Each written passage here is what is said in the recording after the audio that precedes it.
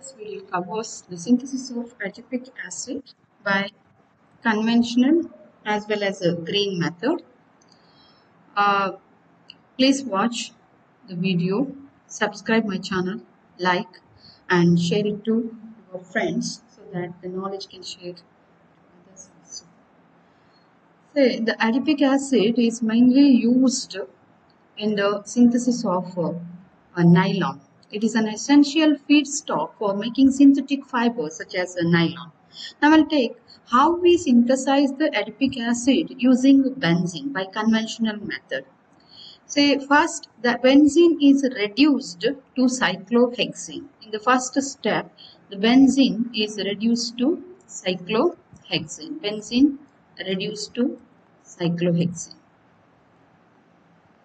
So for this reduction reaction, we use a catalyst called ranitidine. It helps for the reduction reaction to give cyclohexane. And this cyclohexane on oxidation, so using a catalyst cobalt, forming cyclohexanone and cyclohexanal. Further, the cyclohexanone undergo oxidation in the presence of nitric acid gives adipic acid. So I'll show you how we carry this process. So we'll take benzene. The benzene is a feedstock, a precursor used. Benzene on reduction in the presence of a catalyst ranitidine. That is hydrogen reduction process, nickel with Al2O3. It produces cyclohexane. This cyclohexane undergo oxidation in the presence of cobalt catalyst. Produces the two compound. The one is cyclohexanone, another one is cyclohexanal. The percentage of cyclohexanal is very less.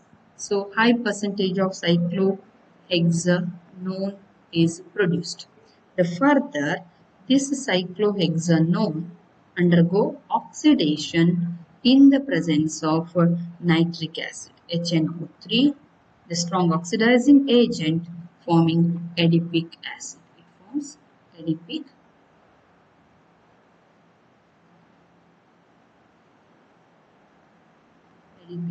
acid. Along with this, we'll observe dinitrogen oxide. This is a adipic acid and dinitrogen oxide. It's a harmful gas, so it leads to an environmental pollution. This is a benzene. So benzene undergo reduction in the presence of ranitidine forming cyclohexane. On oxidation giving cyclohexanone and cyclohexanal. Cyclohexanone further undergo oxidation to produce adipic acid. See, this is a systematic way I wrote. So benzene in the presence of ranitidine produce cyclohexane. In the presence of cobalt catalyst undergo oxidation producing a mixture of cyclohexanone and cyclohexanal. The cyclohexanone further react with the undergo oxidation produce adipic acid with the formation of dinitrogen oxide. Here the dinitrogen oxide is or nitrous oxide is a byproduct, is a greenhouse gas. And starting material what we use is a benzene, which is a carcinogenic in nature.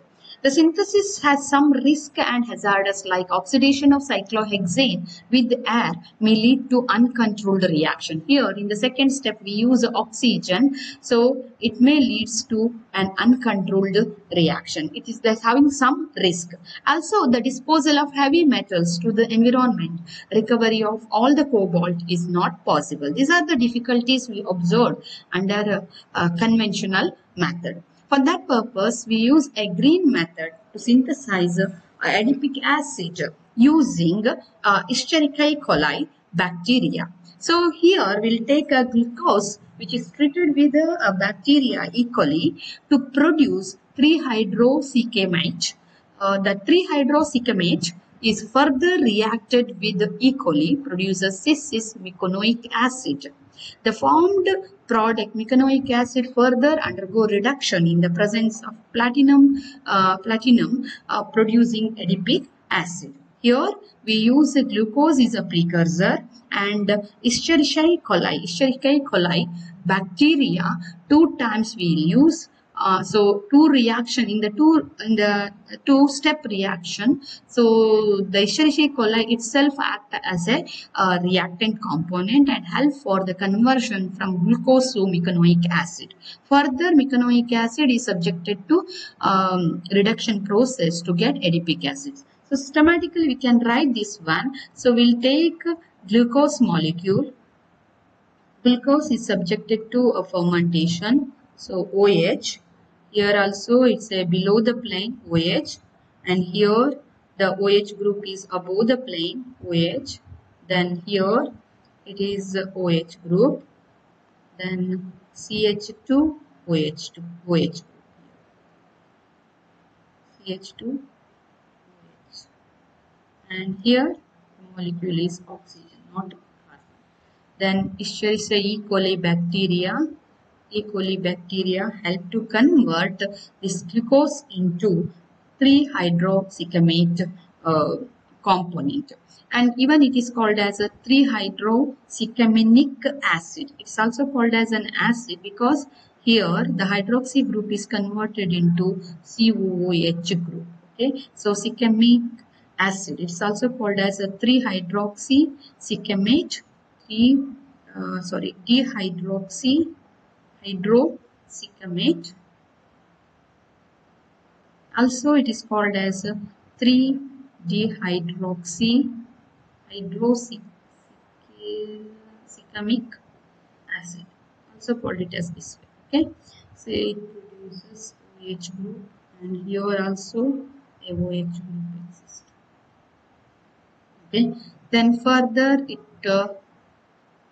react with E. coli, produce mecanoic acid, a double bonded compound, ring opening reaction take place, double bonded compound, then further reduction with the help of platinum catalyst, so producing adipic acid, COOH.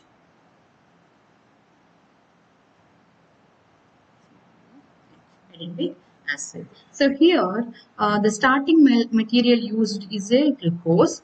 It is a environmentally friendly component. E. coli is used as a catalyst in 2 steps of the reaction. They reduces use of certain chemical reagent. Significantly toxicity get reduced and no byproduct is generated during the synthesis. We can observe the systematic way. Say the glucose with the help of E. coli, it forms a dehydroxycamate compound, and further it undergo reaction to forming mecanoic acid, that is glucose, which is treated with the Escherichia coli bacteria to produce 3-hydroxycamate compound. Then further 3-dehydroxycamate undergo reaction with the E. coli forming mecanoic acid. This is mecanoic acid. Further it undergo reduction forming adipic acid. This way we can able to get adipic acid, which is the main material to synthesize nylon or nylon 66 fiber nylon 66. Thank you.